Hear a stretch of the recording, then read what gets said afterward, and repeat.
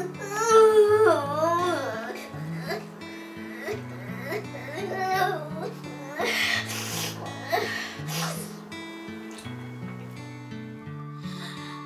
everybody, welcome back to my channel. Guess what? Today's Father's Day.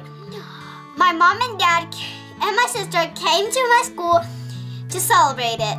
It was a fun day and it was very fun, but at least I left early and it went super bad.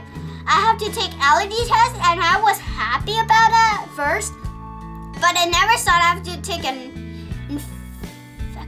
infection and I have to take a lot of them. I took them on the back and they're little letters and I have to take them on my arm and seriously they hurt, they bleed, but it's like they have to mark everything on you with markers and then erase them.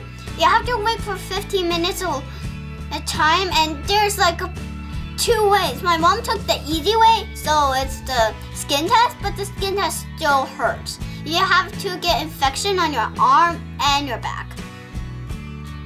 However, it's better than the blood test. Blood test is like you have to do it on your neck and your hand, but most grown-ups do blood tests and childs do skin tests.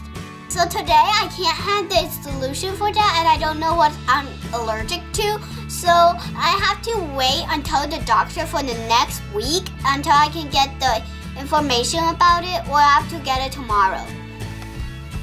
And this is my worst day of my life, I think. But the first time, like in the school, it was fun. But then it's like just go exactly what I thought it won't be.